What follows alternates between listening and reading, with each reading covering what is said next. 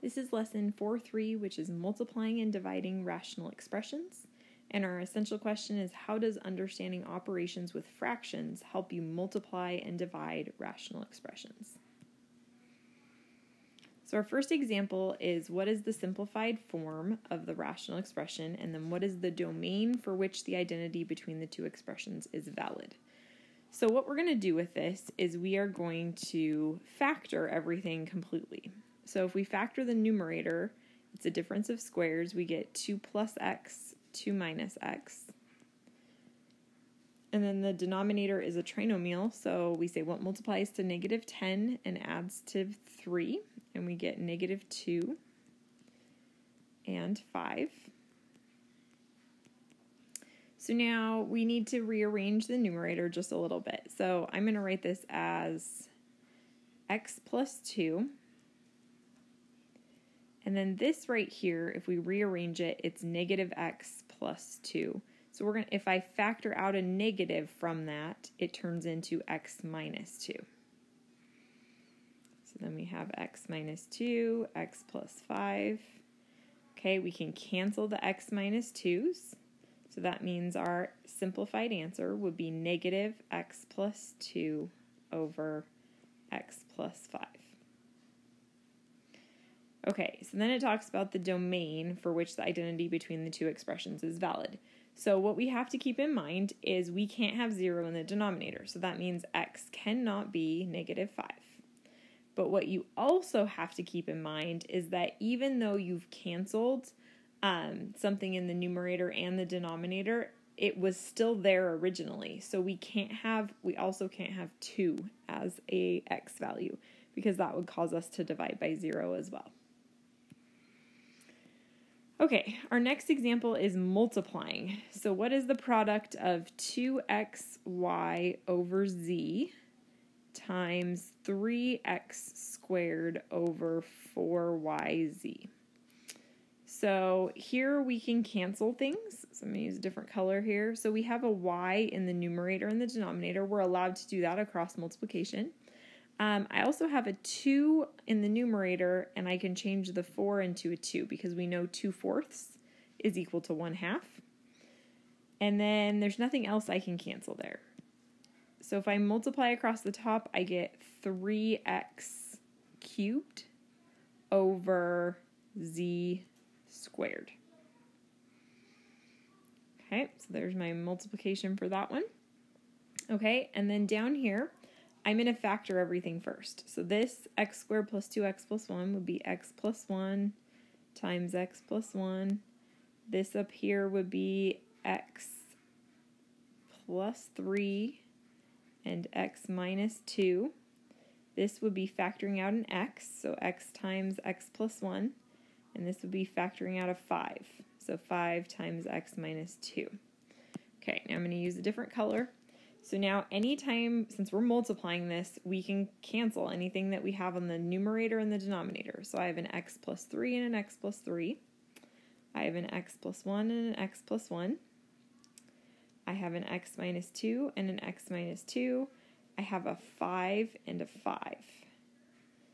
So that means that my final answer here would be, I have an x left over here and an x left over there, so it would be x squared in the numerator, and in the denominator I have x plus 1. So then, and if we talk about what x can't be, so x can't be negative 1, it also can't be 2 or negative 3.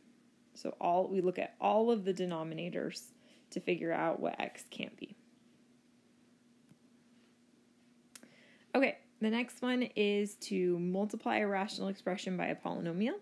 So here we have x plus 2 over x to the 4th minus 16, and then we're multiplying it by that polynomial. So in my first step, I'm going to factor. So I have x plus 2 over, now this is a difference of two squares, so it would be x squared plus 4 and x squared minus 4. I can factor that further, so this would be x squared plus 4. I can't factor that because that's a sum of squares, not a difference of squares. but x squared minus 4 will turn into x plus 2 times x minus 2. Now, the polynomial here, we can factor out an x, so that would be x squared plus 4x minus 12. Then we can say what multiplies to negative 12 and adds to 4. So that one would be x minus 2 and x plus 6. Okay, so I'm going to write that down here. X times x minus 2 times x plus 6. And since there's no denominator, we can just put it over 1 if that helps to keep it all straight. And then we can cancel stuff. So we can cancel the x minus 2's, and we can cancel the x plus 2's. So that leaves me with x times x plus 6 in the numerator and x squared plus 4 in the denominator. Now x cannot be negative 2 or positive 2. Okay, so our last example is dividing rational expressions. So what we need to think about is how do we divide fractions?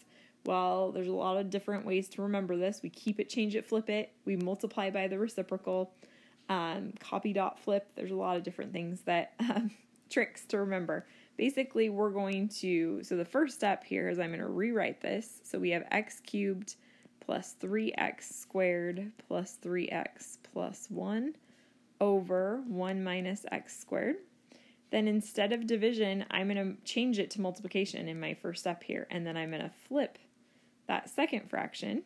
So this would be x squared plus 3x minus 4 over x squared plus 5x plus 4. Okay, so this one, let's use a different color. So this one is the difference of squares, so it'd be 1 plus x and 1 minus x.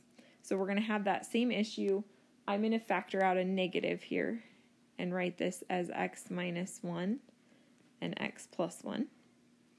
Okay, this is going to be x plus 4 and x plus 1.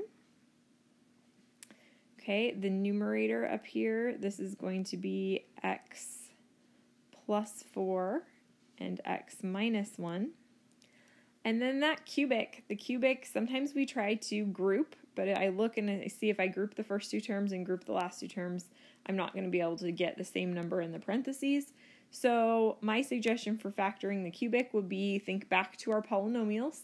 So I would P over Q would just land me at 1 or negative 1, graph it, and then check for multiplicity. So maybe do multiple. So what you would find is that when you're factoring that negative 1 is a 0 3 times. So this would be x plus 1, x plus 1, x plus 1. Okay, so now let's use a different color even here. So I'm going to cancel stuff. So I have an x plus 1 and an x plus 1. I have an x minus 1 and an x minus 1. I have an x plus 4, x plus 4, x plus 1, x plus 1. So it's like the only thing left over is that x plus 1 up there, and we have the negative. So it'd be negative x plus 1 would be our simplified quotient. And here is where, this is where these get a little bit tricky. So when we're saying what the domain is, what x can't be. So what I want you to think of is we need to go back to the original problem. So if we look at this first fraction, we know it can't be 1 or negative 1.